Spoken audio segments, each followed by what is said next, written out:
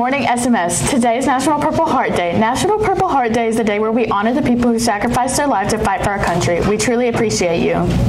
Please stand for the pledge. I pledge allegiance to the flag of the United States of America and to the republic for which it stands, one nation, under God, indivisible, with liberty and justice for all. Please be seated. Welcome. Hi, my name is Gwen. Hi, my name is Presley. Welcome everyone to Warrior Media News. Gunnar Jackson, can you fill everyone in on what's happening today? Sure can. There are no announcements for today. Teachers and staff, Ms. Hadley will send out a weekly update from Warrior Media. In that update, there will be a link to our announcement form. Please make sure you fill it out if you need something announced. Let's turn it over to Macy Clear, who's going to tell us about Warrior Sports. Last Saturday, all of our fall athletes were introduced at Meet the Warriors. Warrior Media will have the detailed article in our school's paper. This section will be located in Tate Record. We want to wish everyone a good luck this season. Back to you, Gwen.